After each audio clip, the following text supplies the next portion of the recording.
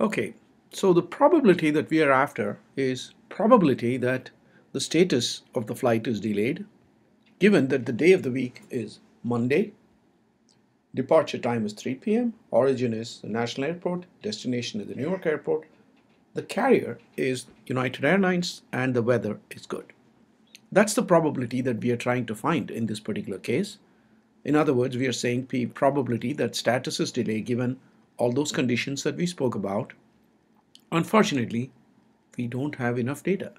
So even though we have a file with 2,200 cases, the curse of dimensionality has seen to it that we simply don't have enough data to calculate the probability that we are after. So what do you do when in trouble?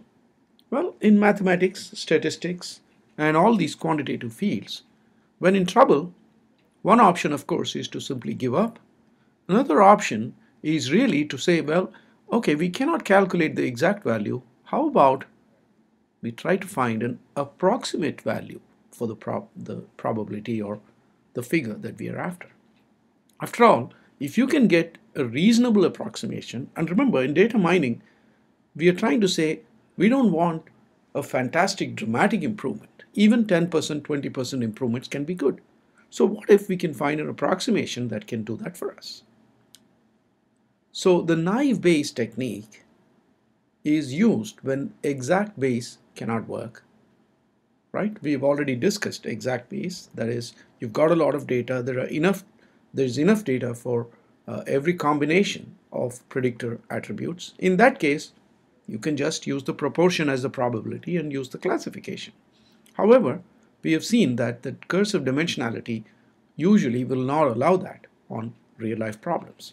So naive Bayes is simply a method that computes a good approximation for this probability. Probability that the target attribute has a certain value given that the predictor attributes have specific values. That's really what naive Bayes is. Okay. Now, the approximation is a little bit involved. So I won't go into the approximation right now.